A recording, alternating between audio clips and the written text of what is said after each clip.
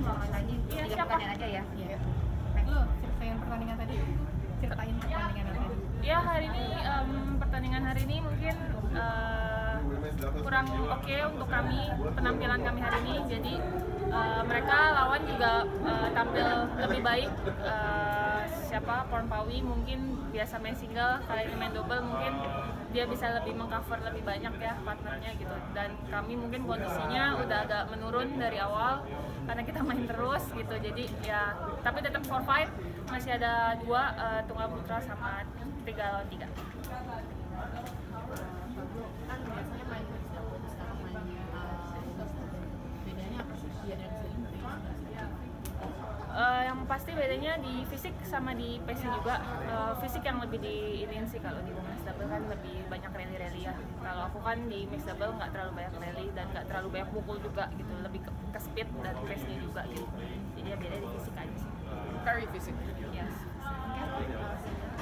You said that you will come back here for women's double. Yeah. What makes you what makes you decide? To do that? Yeah.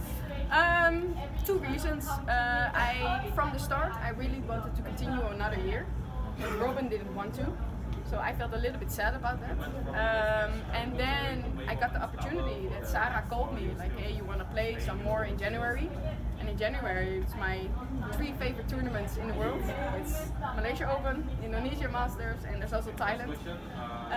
Plus, I would like to work a little bit for the BWF.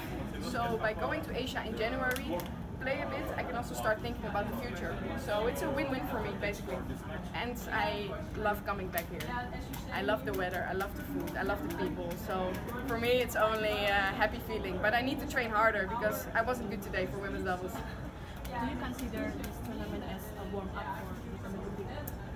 I think so, but I can't use it as a warm-up because in 2 weeks I go to Bali for holiday.